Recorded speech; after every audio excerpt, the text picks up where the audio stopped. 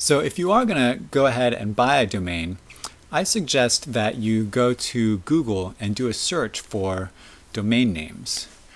Do this because you're going to get really good deals coming up in the ad results.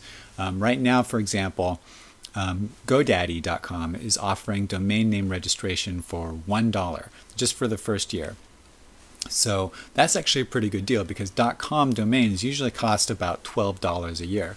And you register by the year, so you're only going to get the deal for the first year, but that's good. And they'll try and trick you into thinking that it'll be a good deal to register for like 10 years at a time. But you're always going to be able to find better deals, and the prices kind of come down. So just do it 1 year at a time and do a Google search first.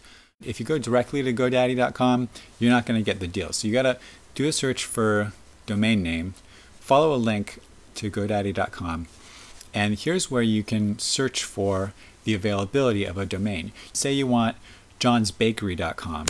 You can't just type it in and see if a website pops up. Well, you can to some degree, but just because something doesn't pop up doesn't guarantee that the domain name isn't registered. It might be registered but not hooked up yet.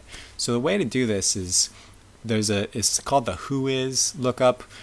Just do it through a domain registrar. Network Solutions has a great way of, I will often just go to networksolutions.com and then type the domains that I'm looking to see if they're available. And then once I've figured out which one I want that's available, I'll go to the registrar that I actually want to purchase from GoDaddy and purchase it. But type it in, it'll correct you if you do a character that's not allowed, it'll tell you if it's available or not, it'll sometimes make suggestions, and choose your domain.